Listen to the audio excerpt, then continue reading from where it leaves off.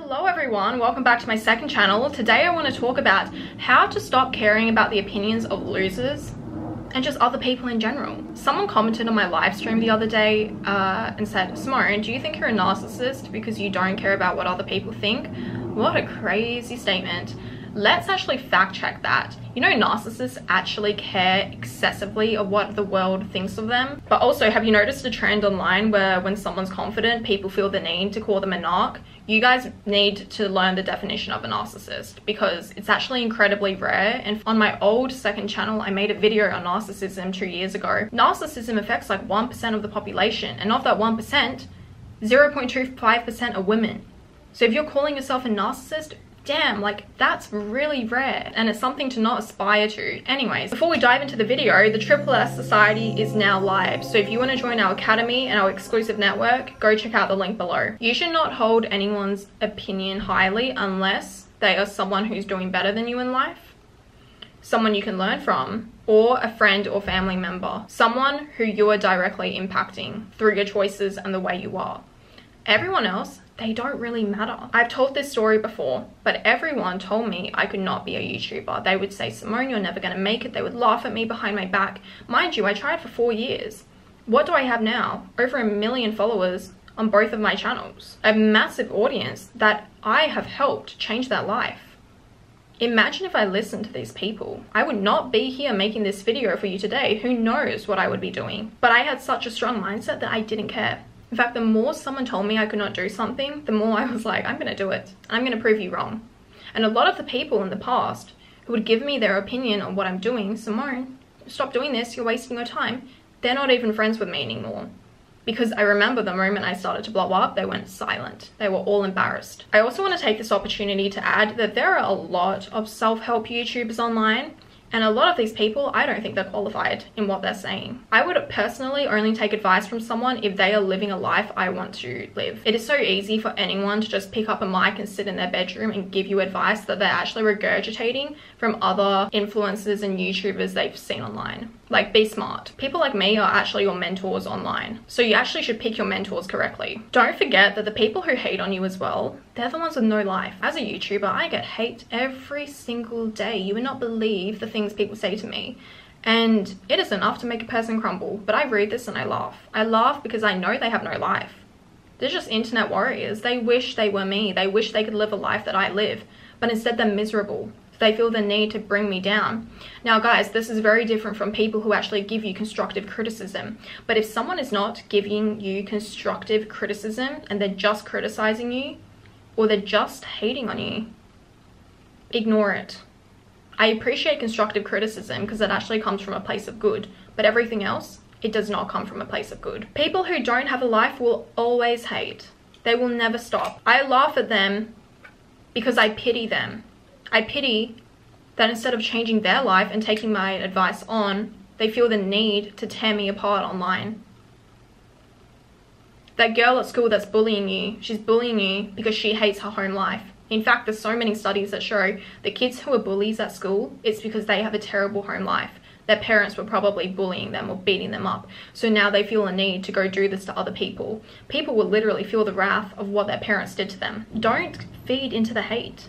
Don't feed into the people who bully you. If you're struggling with this and you need some help with your mindset, or perhaps someone's bullying you and it's hard to not take on their opinion, consider going to therapy. I talk about therapy a lot in all my videos, and my favorite is BetterHelp. I've used BetterHelp in the past for over 2 years. They really help get me through a lot of situations. BetterHelp connects you with a licensed therapist who is trained to listen to you and help you with whatever you need. Starting therapy can be hard, and finding the right therapist in a face-to-face situation can be quite intimidating for a lot of people. But with BetterHelp, you can have your therapy sessions with a phone call, a video call, or even messaging if that's what you prefer.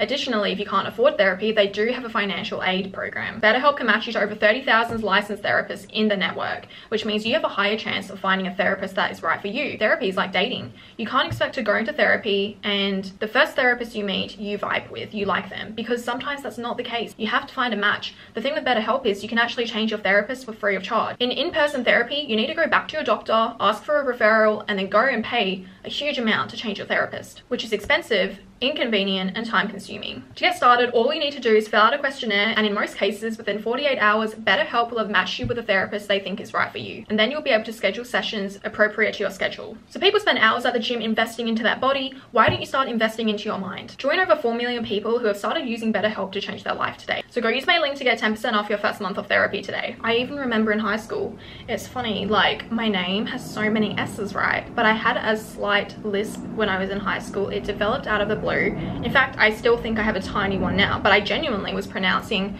my words with like a TH, like a subtle TH. And there was this girl, she would come up behind me and go like, Thammarine Thimmins, and I never reacted. I actually did not care because I knew she was not in the same league as me. Even in high school, I knew who I was. I was not necessarily popular. I knew who I was and who I was going to become, and I knew she was going to be a no one. What is she doing now? This girl, nothing with her life. She's literally doing nothing with her life.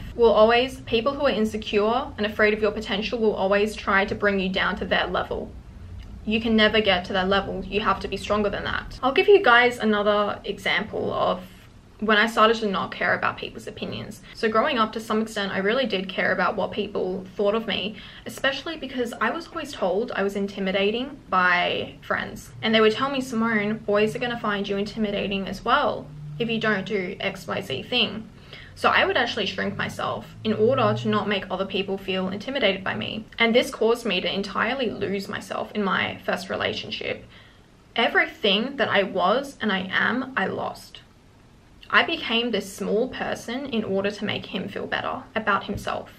When I came out of that relationship, I remembered who I was, and the trajectory of my life just forever changed. Or it got back onto the trajectory it was originally going on.